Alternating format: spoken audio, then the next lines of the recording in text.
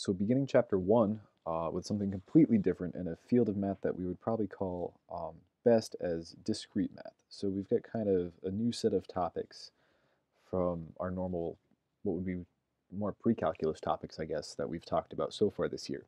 I'm talking about sequences, series, and eventually in this chapter, proof, but we're going to start at the beginning with just kind of getting used to notation for sequences and series. So a sequence is a list of numbers written in a defined order following a specific rule. Every entry in the sequence is called a term, and sequences may be finite or infinite. So maybe I have some kind of a sequence and it's just 2, I don't know, 4, 6, 8, 10. We keep it easy, right? Well, we can assign a number to each of those terms, right? We call it just the term number, and our book tends to use R for that in this chapter. So our first term is 2, and our second term, maybe I'll use a different color here. Our first term is 2, and our second term is 4, 3, 4, 5, right? Well, if we were to continue out this sequence to have what we would call an infinite sequence, right? If I didn't continue it out, we would have a finite sequence. Well, if I were to continue this out, we have some kind of a rule, right, that created our sequence, and it's taking the term number and doubling it every time in this case. Right, the first term we take number 1, we multiply it by 2 and get 2. We take 2, double it, get 4, 3, 6, 4, 8, and so on. So this is kind of what we're dealing with this sequence. It's just a list of these numbers. We always have some kind of a general term, and that would be what this UR is. This is our general term. Although I know a lot of times I've seen A sub R, and you might see me use both. I'm trying to be better with using the book's notation just to get you used to what you're going to see in the book, but I know I'm used to seeing A sub R a little more often. And this comes with the catch that R has to be a positive integer. That just means that R is going to be greater than or equal to 1 and also an integer. So that general term is going to define the way we create the sequence. I'm just going to move this out of the way. So if I've got something like 3r minus 1, and I just tell you that r is a positive integer, well, this is going to be an infinite sequence, and it's just going to continue on, right? If I plug 1 into this, I'm going to get 2. If I plug in 2, I get 5, and I'm just going to add 3 every time, 11, 14, and so on. Well, down here I've got a finite sequence, and I tell you that I'm only going to go up to 5, right? As long as my term, my counter, is less than or equal to 5. So that would just be 2, 5, 8, 11, 14. The very subtle difference, and the only thing that distinguishes a finite sequence from an infinite sequence, is this ellipsis right here. And that's really the only thing that tells us that my sequence continues on infinitely. So for example, write each of the following sequences using the general term. We kind of have to work backwards here. And the way I like to do this, especially while we haven't really learned any shortcuts yet, is to make a table. So when r is 1, in this case, we've got 3, and when r is 2, 6, 3, 9, 4, 12. And we kind of want to reverse engineer a function that allows us to produce 3, 6, 9, and 12 from 1, 2, 3, and 4. And this one's pretty straightforward because we notice that to get from term to term, well, we're adding 3 every time.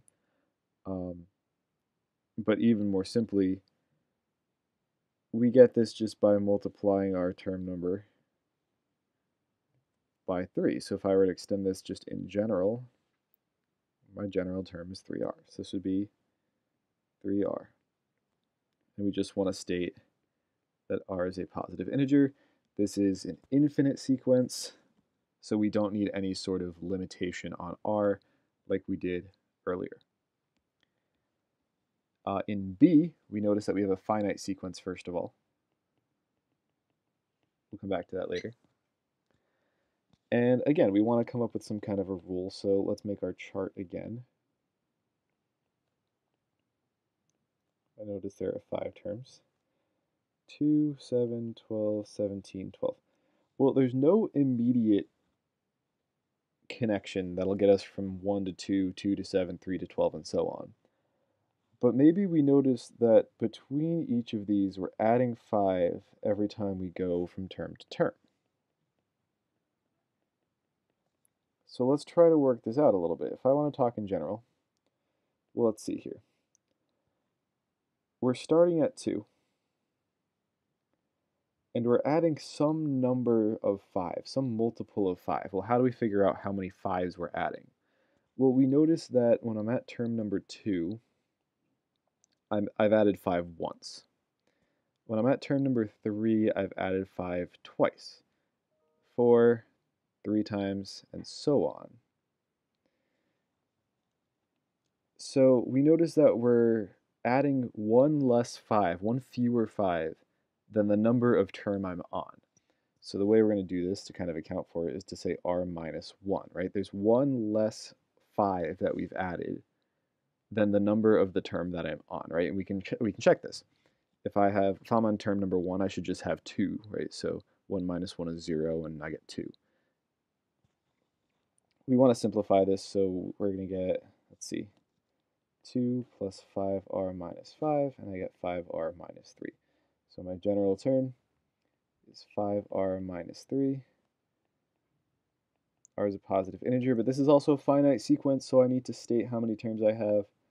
I need my counter to stop at 5, so we're going to say r less than or equal to 5. And of course, this last example, this one's actually kind of fun, just because it's a little bit different. We need a connection, again, between r and our term. And again, there's no immediate connection, but like function that'll take us from r to u sub r here. Like I mean immediate as in what we came up with in part A. But we do notice something. I'm going to zoom in so I can maybe mark this up a little bit better. We notice that my r is always represented in the numerator. All right, well, that seems to be important. One thing I like to do if I'm stuck is just kind of isolate the numerator and denominator. So let's actually do that. I'm just going to call it n and d. If we're stuck with a rational expression, I think it helps more to actually isolate the two parts of the fraction in this case. And we notice that my numerator is just going to be the term number. And now it's crystal clear that the denominator is just one more than the term number. So my general term is just going to be r over r plus 1 for all positive integers r. Again, infinite sequence, so we don't need any sort of stopping point. Now, series are going to be very similar. Series are just a sequence, but I'm adding up all the terms. Like sequences, they can be finite or infinite, and we've seen sigma notation before when we learned about product and sum of roots. So let's kind of talk about the anatomy of a sigma notation here. So I have my Greek letter sigma, my summation notation, so this is going to indicate that I'm adding up everything. We have an index, and sometimes you'd see an I instead of an R, but we're trying to be consistent in this section. And then we have our bounds. We have a lower bound, so I'm going to tell you that my counter, my index, is going to start at 1, and it's going to go all the way up to 10, my upper bound. And then here, I'm going to use a different color because there's a lot going on now, is I'm going to call it my function, but it's my general term.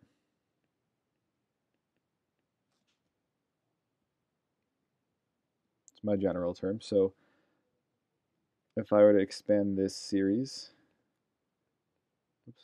well, when r is 1, my general term is 1, and then 2, and then 3, and then so on all the way up to 10, and that's going to equal 55.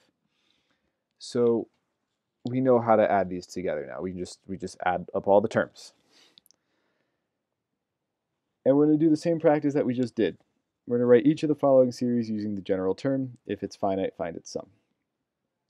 So let's follow the same process that we just did, because we haven't learned any tricks yet to make this process faster, which we'll actually talk about in 1.2.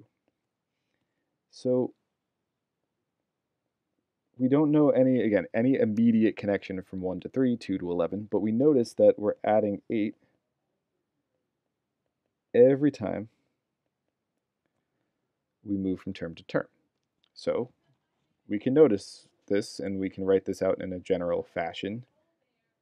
So we're starting at 3, and we're adding 8 some number of times. How many times are we adding 8? Well, we're adding 8 one fewer time than the number of term we're on, right? At 1, I haven't added 8 at all.